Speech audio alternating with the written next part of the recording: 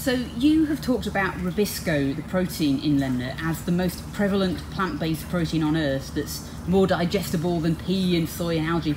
If that's the case, why isn't everybody harvesting this stuff and extracting it? How challenging is it? Yeah, it is incredibly challenging. The fact is that Rubisco is a photosynthetic enzyme, so it can only be derived from photosynthetic organisms.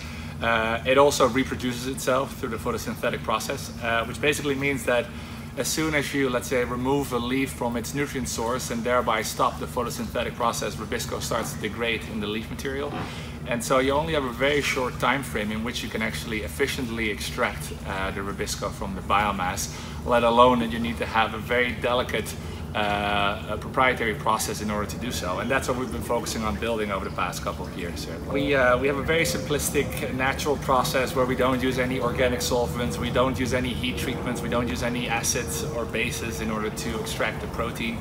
What we basically do is we make sure that we rupture all of the cells and then step by step remove the impurities until we end up with, let's say, the Rubisco protein.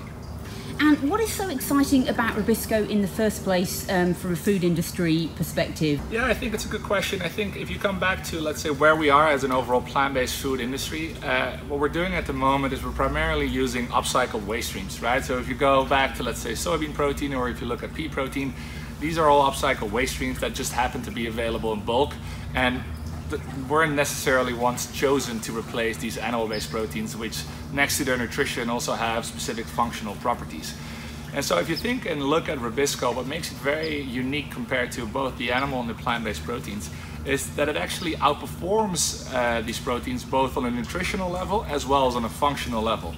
Meaning that you can use, let's say, less of the Rubisco protein in order to create the desired structures that you want in food products, while nutritionally, actually, it has the most desirable essential amino acid profile that outperforms both egg whites and whey, while it's also considered to be an allergen-friendly protein, which basically makes it accessible to a lot of people around the world. So when it comes to the functionality of what you'd like in an egg white replacement, for example, what kind of functional properties does it have, or does it need? Yeah, I mean, like if you think about, let's say, an egg white, you can use it to create meringues, right? So you whip an egg white, creates like this desired foam, but also what egg whites do really well is when you crack an egg in a pan, the egg white generally forms this white gel.